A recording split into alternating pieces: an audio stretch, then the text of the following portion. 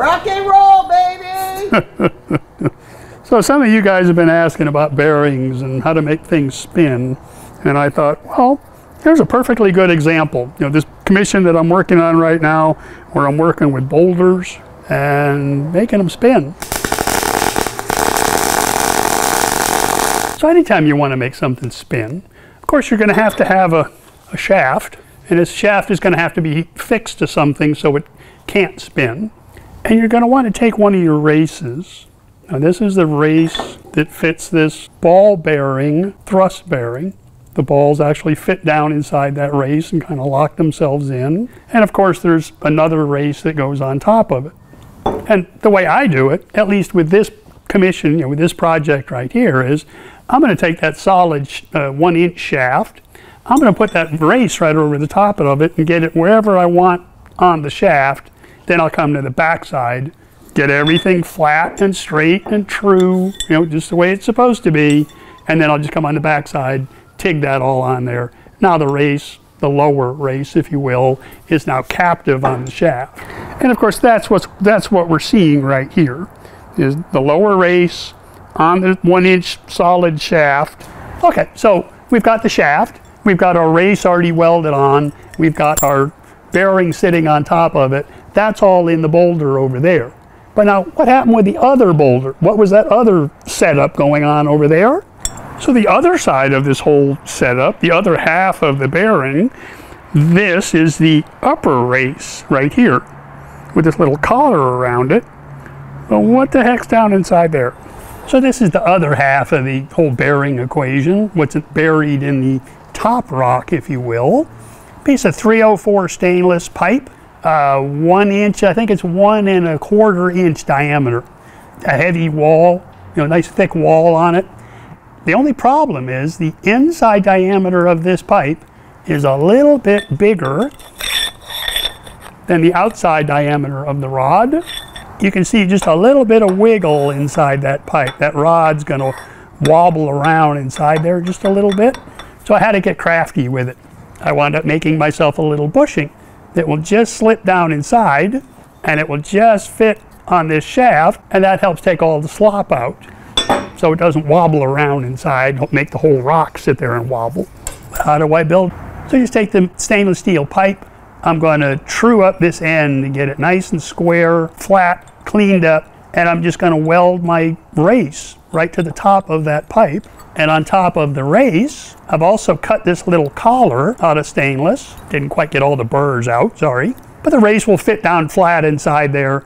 I'll TIG weld it all around on the top side. So I'll have a sealed unit, if you will. You know, once I get this welded onto the top of the pipe, the bearing will fit down inside into the bottom race. Of course, we already have our top race welded to the shaft over here, and then it just slips down inside. This cup, you know, this little shield right here will help seal the bearing, basically help keep the dirt out, because they will be exposed. So I don't want wind blowing dirt in there or something like that. So this whole setup, the pipe with the race with the cup, is what's down inside here.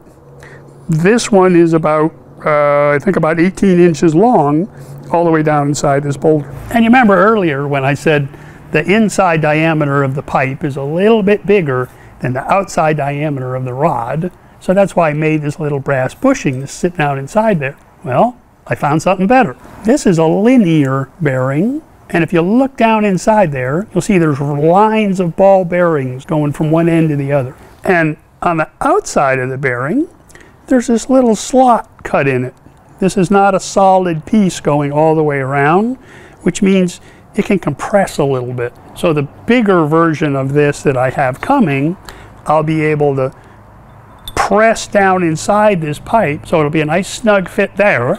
And then I'll just have to take the 1-inch shaft and turn it down so it'll fit up inside this linear bearing. So it'll help keep everything nice and tight at the top end so the stone isn't wobbling. And then the thrust bearing on the bottom, that's what's going to carry all the weight.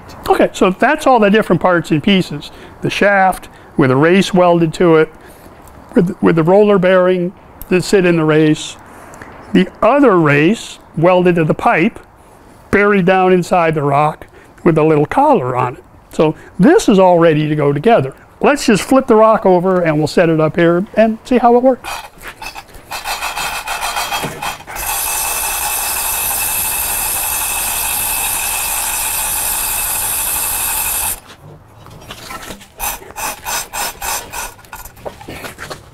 And of course, if I was putting this together for it to stay together, I'd grease all this up first. There it is.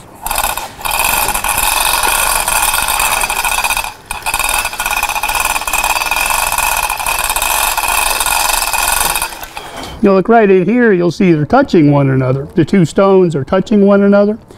So all I have to do is just stop the bottom one from turning.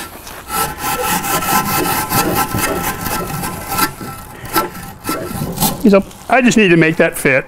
Just keep wiggling it back and forth a little. And then once it's all together, then I can come back and shape them. I can carve on them. I can make, make shapes out of them. I can put like little pockets in them to catch the wind so they'll spin in the wind better. Definitely a work in progress. Definitely a long-term project. But you guys will see it. Turn on that notification bell. You'll know when this is happening. You'll know when something new is going on right here. And you can cheer me from the background. Or laugh at me, one or the other.